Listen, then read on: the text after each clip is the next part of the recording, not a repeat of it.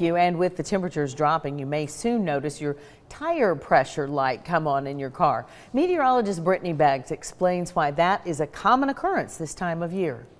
All right, it's trending colder this weekend, and we know what that means. The air pressure in our tires begins to go lower. This is from TireRack.com.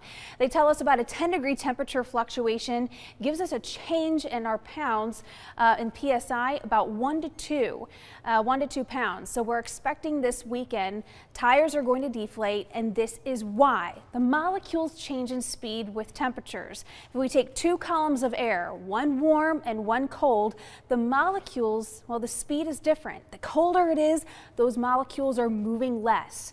The warmer it is, those molecules are speeding up, they're vibrating, they're moving, and that is what causes that expansion. So the warmer it is, the more vibration is going on and the air is expanding, as opposed to when it's colder, that air is coming together. Those molecules are more compact, and it means that air is also more dense. So this weekend, blame the weather for the tire pressure light turning on. You can read more about this inside the WRCB weather app.